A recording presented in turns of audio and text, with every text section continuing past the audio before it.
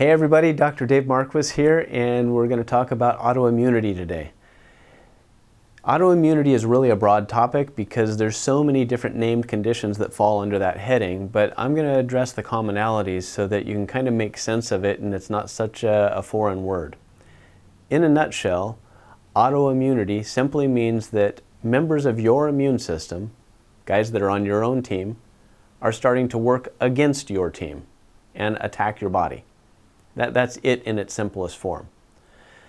So to take one step back from that and look at it in a slightly larger sense, you need to understand that the immune system has a hierarchy to it. And when I sit down with a patient, I always actually put up a couple of different slides to help people to understand that our immune system is orchestrated such that there's observers, and these are called T helper cells, and there's stimulators, there's suppressors, and there's regulators. I call the regulator the puppet master. And the job of those T helper cells are actually to call downstream to orchestrate what's going to happen next when they see something not going as they think it should go in the body.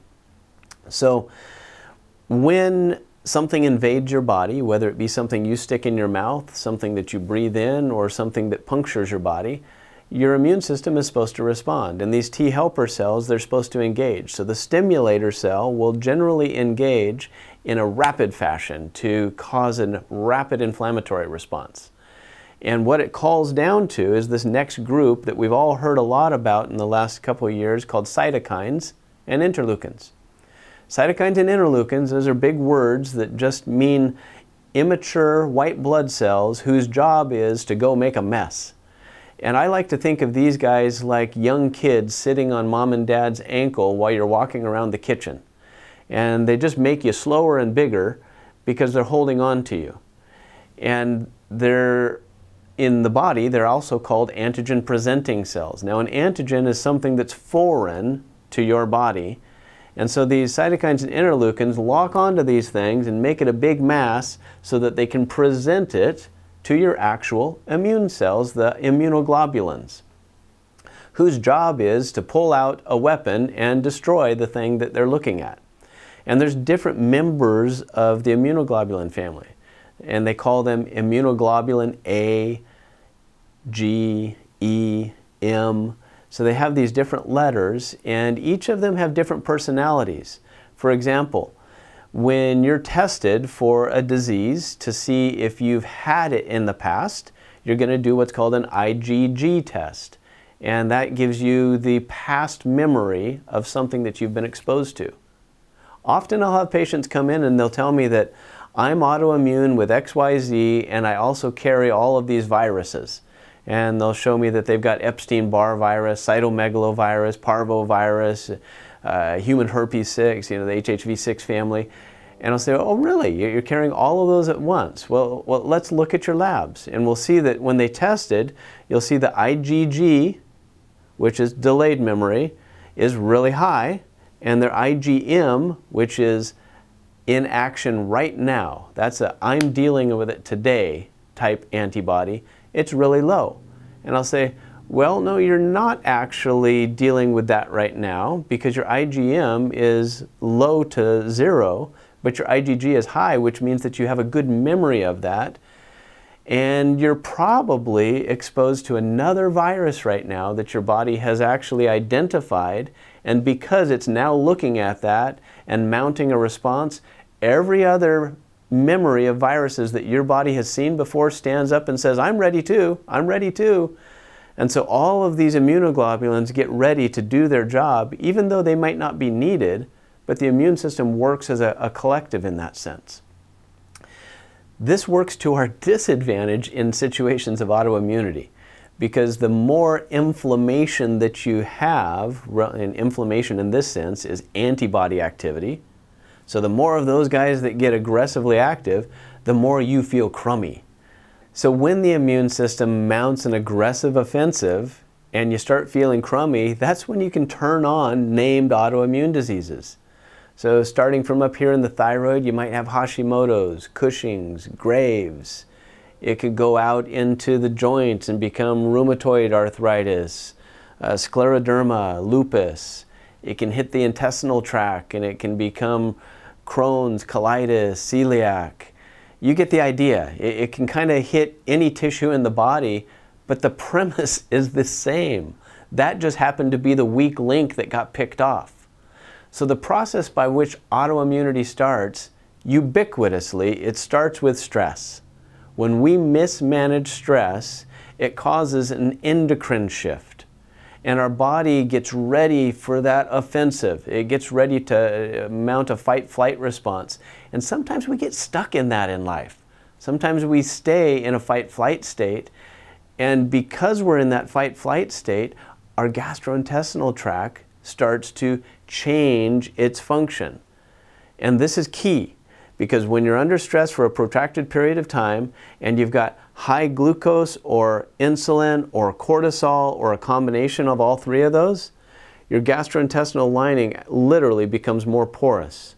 And when it's more porous, this layer of immune cells, all the ones that I already mentioned, they live underneath that lining, and it's called gut-associated lymphoid tissue.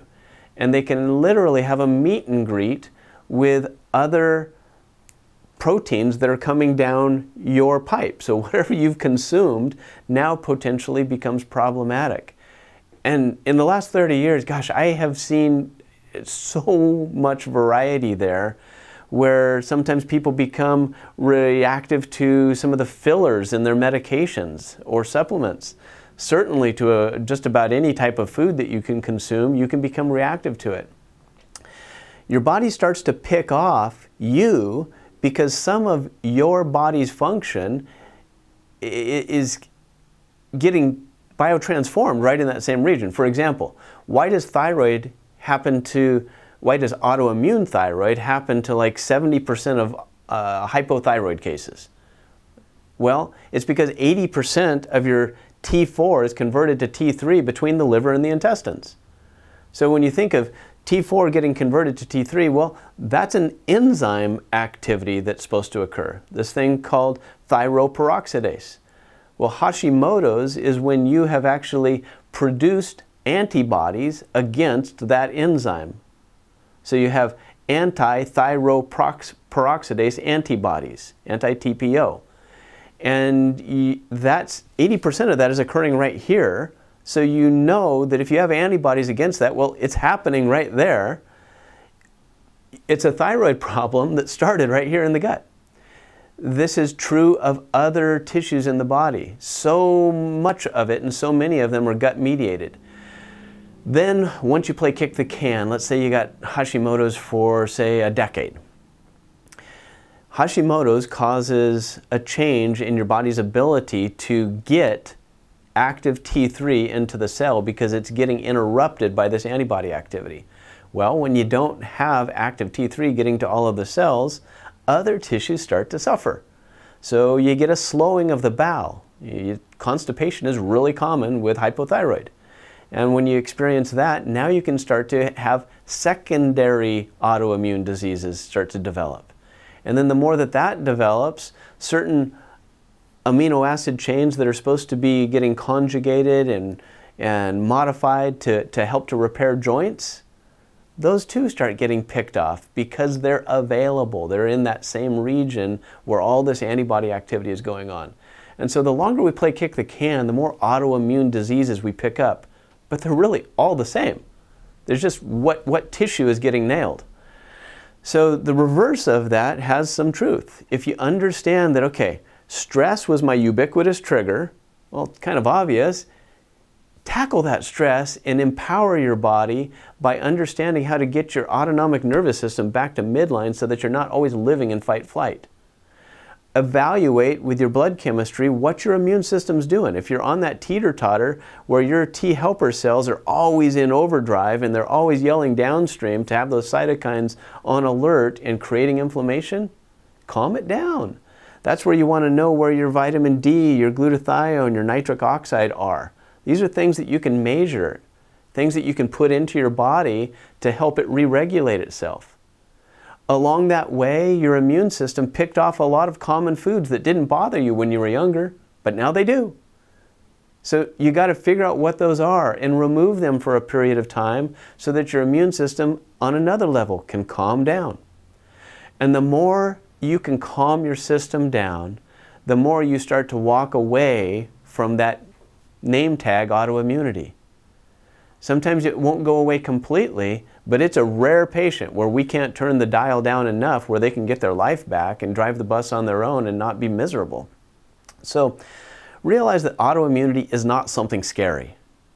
It's a pain in the rear end if you're not addressing it appropriately, and it can become something that's really problematic if you play kick the can and allow other autoimmune conditions to become secondary or tertiary to that primary one, because then you got more to clean up.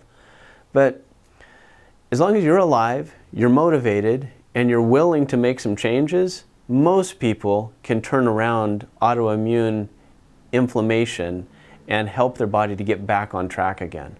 So I hope that kind of motivates you to take action today. As a functional medicine practitioner, my job is to educate you, because knowledge is power. I don't live in your body, so I can't feel these things for you, but I can inform you, and I can guide you, and any qualified functional med practitioner can do that. So I encourage you to seek out help if you're dealing with autoimmunity, because life can get better. Have a great day.